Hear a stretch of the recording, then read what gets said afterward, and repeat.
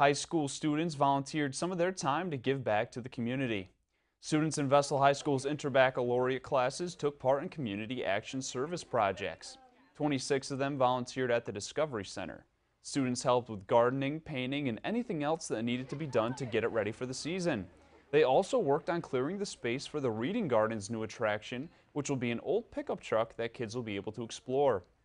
Vestal senior Ruben Kuvas says it was great giving back to a place he enjoyed so much as a child. I decided to come here today. I had two options, but I want to come here today because the Discovery Center was actually a huge part of my childhood. I think it's really cool how a lot of, especially in the museum, the exhibits are like based on imagination, and it was just a really integral part of my childhood experience, so I want to give back to that.